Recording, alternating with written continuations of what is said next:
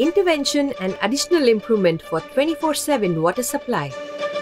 The lake that you're now seeing is Amanikere, the largest of all lakes in Tumakuru.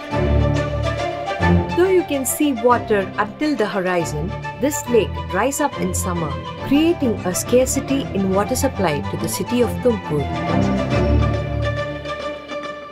Hence, attempts have been made to find a remedy for this problem by diverting the course of the river Hemavati from Bugudanahalli reservoir to Amanikere lake.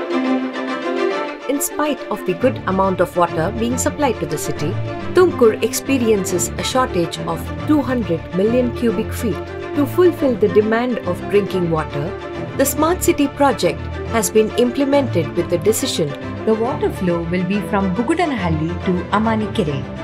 We truly believe that this project will be successful in overcoming water scarcity and will ensure 24/7 water supply.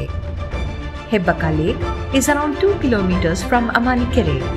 Under Phase 2, impounded water in Amanikere will be pumped to water treatment plant for treatment and supply to the city.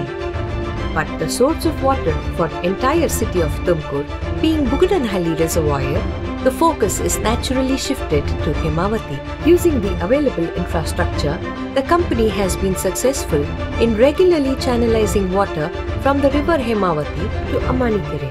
If this channelizing of water is continued for 90 days, Amanikere will be full and the concern of water scarcity will be settled for good. Since Amanikere is in a lowland area, water is being pumped instead of using gravity. Once upon a time, the local farmers were afraid if using gravity would harm their land or would the project disturb the groundwater. They are not hesitant about it anymore. Nonetheless, the people of Kalpataru Nadu should be provided with uninterrupted water supply 24/7, that Amanikere gains enough spirit to quench their thirst. Filling of this lake will have the following advantages. It will ensure 24/7 water supply to the entire city.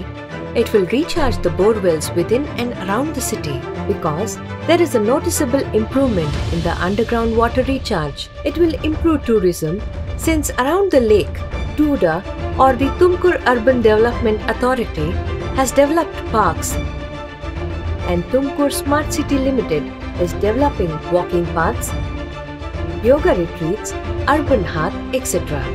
The 2 bird islands in Amanikere will also have migrational birds from different parts of the world on a regular basis.